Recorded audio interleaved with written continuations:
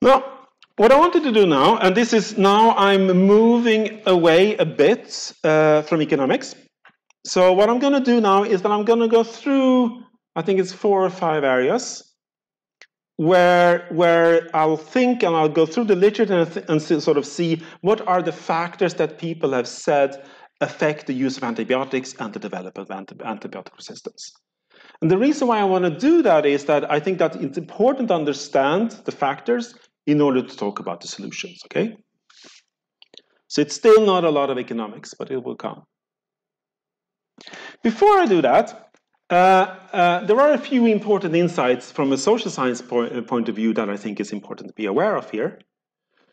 The first one is that this is a multi-source problem. And that's the One Health insight that I have here first. We will have development of antibiotic resistance from many different sources. And you can apply exactly the same logic as the number of countries here. You can apply that to the number of sources here as well. It will be a weakest link problem here as well. If we deal with 2 of the sources but don't deal with the 3rd source, it will still be a big problem. So we need to take care of the whole picture here in order to address this. This means, and that's the second insight, this means that most likely there is no single fix to this problem. So we need to sort of handle, since it's different sources, different types of behavior, we need to think about different types of solutions for different settings. But don't forget this insight, which is still, I mean, antibiotics is good. Don't forget that people need antibiotics. Now, I'll do this fairly quickly. I want to talk about, I think it's 4 different areas actually. I want to talk about sort of what are the main factors that would be important for explaining behavior of people and development of antibiotic resistance. The first set of factors, I call them environmental factors. And the first thing I have up there is large populations and overcrowding. Because large population and overcrowding will tend to mean that people are sick more often. It will tend to mean that diseases will spread more quickly, which will mean that we will use more drugs than otherwise. The second one is the ability to travel, which will mean that people, since transport costs have decreased drastically over the years, people will travel more often, which will mean that bacteria, diseases will spread more easily than what they did before. Third, and this is now moving to developing countries, poor sanitation is most likely a huge factor explaining the use of antibiotics. And fourth, and I won't talk much about that, I will have a few slides about that when I talk about that, but it's the use of antibiotics in agriculture and in animal husbandry.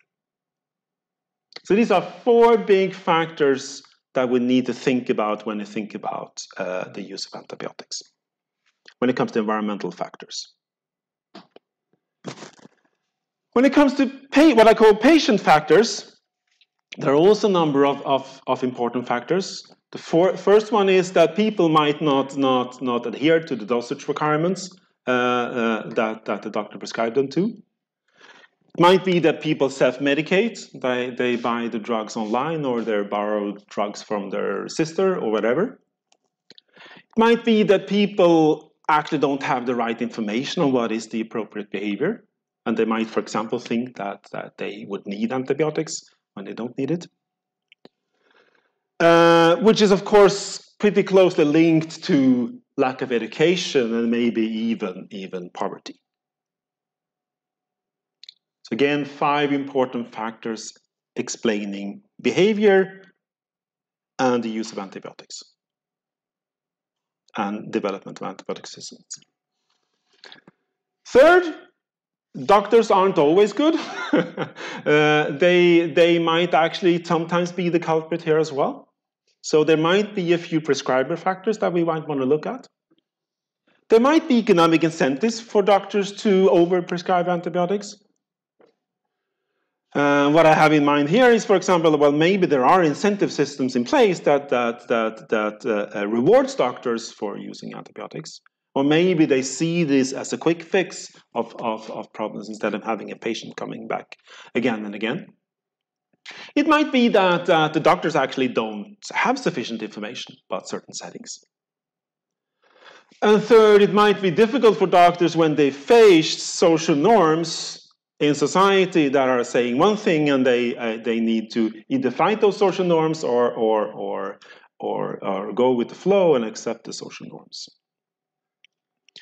And this was related to the first one. The use of antibiotics is, of course, a substitute to infection control. Lastly, what I call drug factors. And there are two important things here. One is the availability of drugs. So the availability of drugs is most likely an important factor for explaining overuse of antibiotics. And the second is the development of new antibiotics. Or actually, I mean, it could be other things than new antibiotics. It could be new type of treatments that might not be related to antibiotics. So these are 1, 2, 3, 4. There were 4. 4 different areas with a number of different factors that can explain why there is overuse of antibiotics and why there is development of antibiotic resistance. And they're all based sort of from a social point of view, right? I haven't looked at sort of the medicine part of this. Now, what I want to do now is to think about these factors, think about these areas, and discuss a number of solutions. And the way I'll do that is that I'll define a number of different policies, and then I'll just go into one of these areas and one of these factors and talk about that. So I won't talk about all these factors. But before I do that, let me just give you a sort of a flavor of how I think, or how we as economists think when we think about something that we call policy evaluation. So what should we do in a society? What policies should we have? Well, as a scientist, I then first of all need to sort of know, well, what is the goal? What is the goal of the policy? Is it to reduce the use of antibiotics with 5%, or is it to stop antibiotic resistance, or what is the goal? I need the goal in order to evaluate what I should do. Once I have the goal, and I mean from a social point of view, that goal is not set by me as a researcher, it's set by society, by our politicians or by you as citizens. What should we do? Once we have a goal,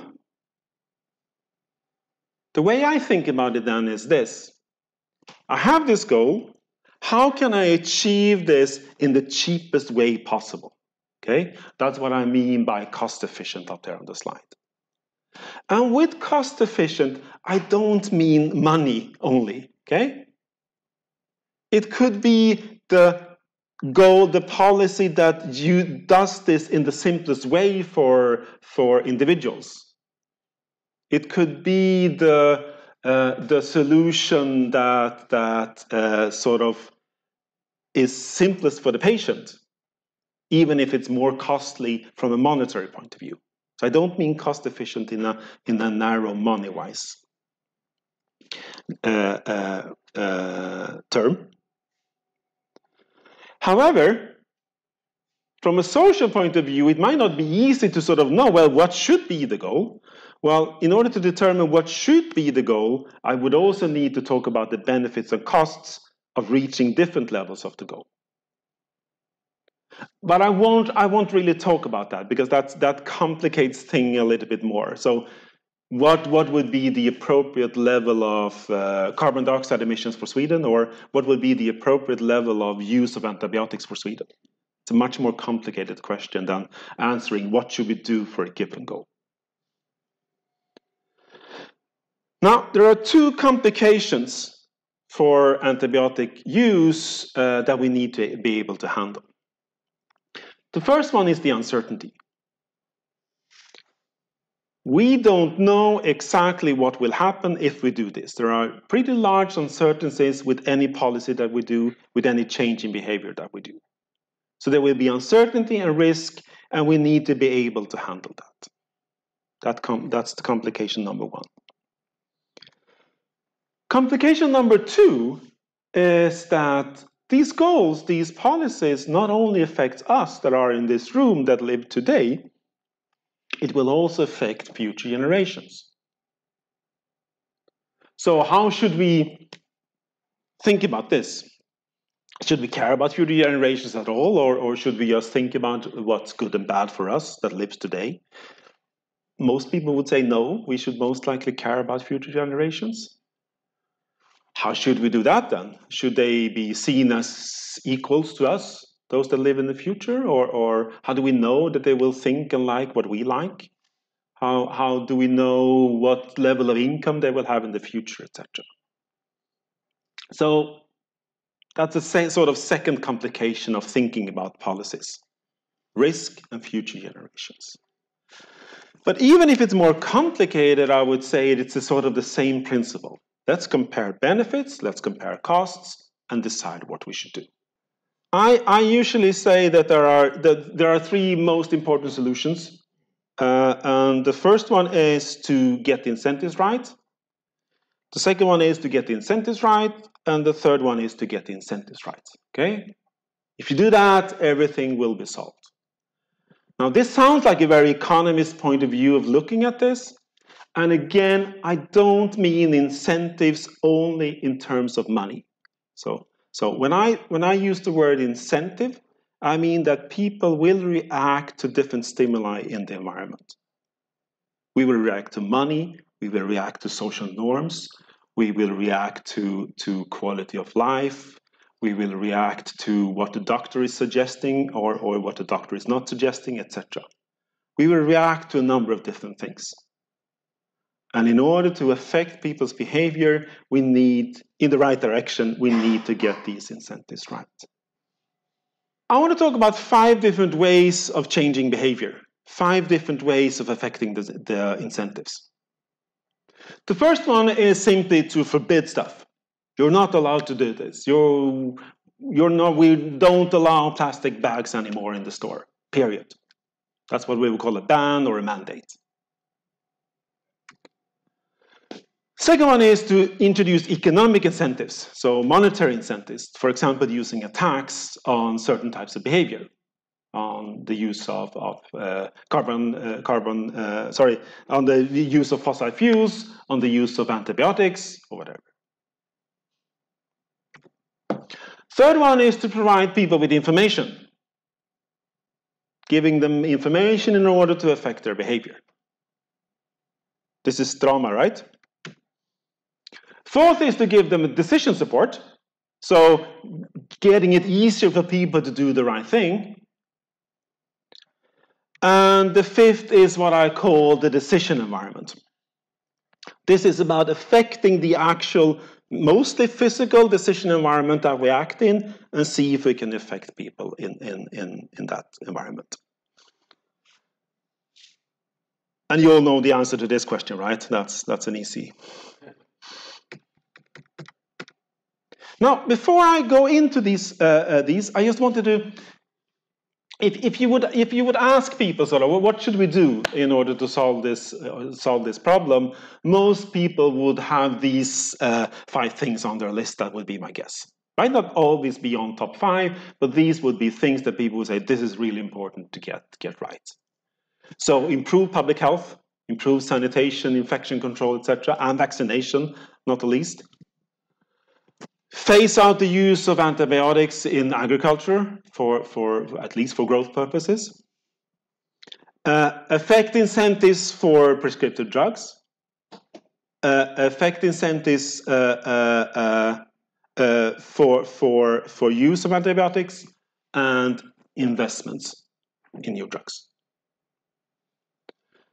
And I'll come back to each of these factors. And the way I'm going to do that is that I'll talk of at least the 2 first and the last one, and I'll apply these policies to each of these sort of factors.